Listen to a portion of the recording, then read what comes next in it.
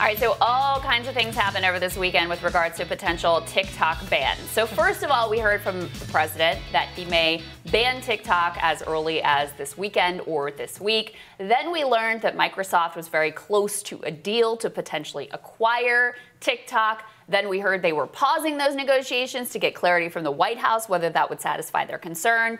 Now we are back, Rachel, to the idea that Microsoft is very close to a deal. And Reuters is reporting this morning that they've been given a 45-day window in order to close that sale. So your thoughts on all of this so far? Well, I think this is a good first step, right? I think it also makes me laugh that TikTok has spent the last several months hiring up all of congressional former leadership staffers to prevent exactly this from happening. Yeah, and right. Here we are. But look, the goal is to get TikTok out of the hands of the Chinese Communist Party. That is the goal. In America, you are free to use any app you want. You are not free to be an asset of the Chinese Communist Party. And that is what's at stake here, is all of the data that China is gathering on American kids. And it's not just what they're doing on the app, it's what they're doing on their phones. There's a lawsuit pending out of California from a user who downloaded TikTok but never set up an account and found that an account had been created for her with videos, profiles that she had never actually posted, all kinds of data taken in from this. And again, U.S. tech companies do this too. Right. But the issue is they're not handing it over to China to be used against United States citizens or the United States in the event of a national security crisis. Right. Well, here's where this story is complicated for me, because I am very open to the security concerns. I think they're real, right? And the censorship concerns are also real. We've seen actual documented instances where criticism of the Chinese Communist Party or their stances vis-a-vis Hong Kong and other things have been actually censored. Like, those are real things. And by the way, I also have real data privacy concerns when it comes to Facebook and Twitter and Google and all of these other behemoths as well. And it's only like marginally better to me when they're vacuuming up my data versus when the Chinese Communist Party is potentially vacuuming up the same data.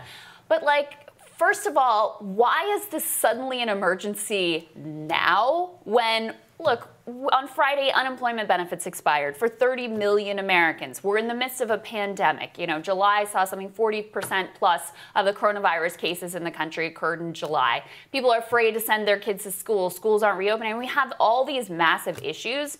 And so it seems like a very blatant political attempt to distract on the one hand. And then on the other hand, the other piece here is do I really feel that much better about Microsoft getting even bigger? We just had these antitrust hearings here last week, which were encouraging in certain ways. Not that I think any real action is going to come out of them in the near term, but now we're supposed to be cheering for Microsoft to grow their power and their ability to vacuum up this data. And it almost seems like with the pressure and this 45-day window that the government is now putting on them for a sale, it's sort of like a corporate giveaway. I mean, you're forcing them into this, super short time frame and putting all this pressure on TikTok to sell to Microsoft. I'm sure that's a massive benefit for Microsoft in these negotiations as well. I think the point about Microsoft is well taken, because I'm also not sure or convinced yet that it solves the problem. Yeah. Right? Because all of these U.S. tech giants have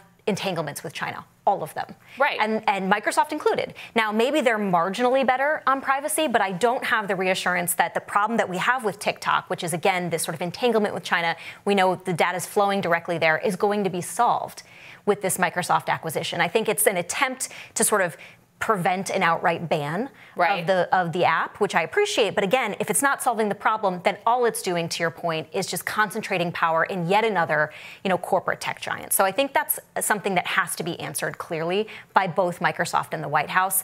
I do think I'm sympathetic to the point that we have a lot going on in this country, and this maybe shouldn't be of concern. But I do think we have to expect from our White House the ability to do two things at once. They're not always competent in that. They're not doing it, but yes. But I think that there is also a concern from people who are worried about TikTok, that the CFIUS and antitrust concerns, all TikTok has to do is hang on until a future Biden administration, and then they can get those clearances, and we don't have to worry about this anymore. So I'm not unhappy that Trump is trying to, or the administration is trying to stand in front of that effort and try to wrap it up now, because I'm not convinced that the Biden administration or people who staff it would do the same. Yeah, I mean, it feels blatantly political, and certainly the TikTokers, the Gen Z TikTokers in particular, feel like this is in direct response to them, like screwing up his rally and other things that they've done, messing with his campaign merchandising and the activism that is occurring on the platform. But I actually thought this letter that was published from the TikTok creator community on Medium had one of the best and most thoughtful takes. They essentially say, look, the internet that we grew up with and came of age as teenagers, like, is not the place, the open, free internet of the past. Freedom of information was sacrificed in favor of corporate monopoly, and they basically made the point that I did, that selling this to Microsoft only makes that problem worse. So what they propose is spinning TikTok off in a US IPO, which to me seems like a decent solution, but that will take more time than President Trump has suddenly decided to allow for that to unfold. And just to read that final quote that we had back up on the screen, if we can throw that up, they say, our generation has grown up on the internet, but our vision of the internet is going to require more than 2 gatekeepers, referring to the size of these social media giants. Why not use this as an opportunity to level the playing field, remove the app from the CCP's control while allowing it to remain a bastion of community in a world where we find ourselves so isolated? I actually thought this was one of the most thoughtful responses, like nuanced responses, that I had seen on the issue. Yeah, and it's right, because we do have a gatekeeper problem in the tech community. It's one Congress is trying to get in front of, with the antitrust issue. And, I'm sort of agnostic as to how we solve the problem. Yeah. Right? I think that there are as many solutions, let 1,000 flowers bloom. This is one of them, but it has to solve the issue. And I'm not confident yet in what that solution is, because right now it cannot be tied to ByteDance in any form. Yeah. Right? Software, data storage, all those things matter. And we just don't have enough transparency on any of these issues, I think, to know which is the best solution. So I have a 12-year-old daughter, and she's not allowed to post content on TikTok, like her own videos, but she is allowed to consume other people's videos on TikTok. And the thing that she said to me, which I'm curious your take on, is basically with this issue, you are motivating a whole lot of 17, almost 18-year-olds and 18-year-olds and 19-year-olds to actually go and vote. Whereas they may have before, they didn't like Trump, but they may not be actually motivated to get to the polls. She was like, no, now people are actually going to vote. So there is a political angle of this as well, where it feels like, whether this is the real concern or not, it very much feels like retribution for the more left-leaning and activism and support for Black Lives Matter that has happened on the platform. They are taking it that way and interpreting that way, and it could actually be a motivator in terms of getting young people to vote. Yeah, that's true. And I think the administration is probably thinking about that. Yeah. But I will say, they're not the only ones taking an aggressive stand against TikTok. The Biden campaign does not allow its campaign staff to use TikTok. It's banned on U.S. military bases.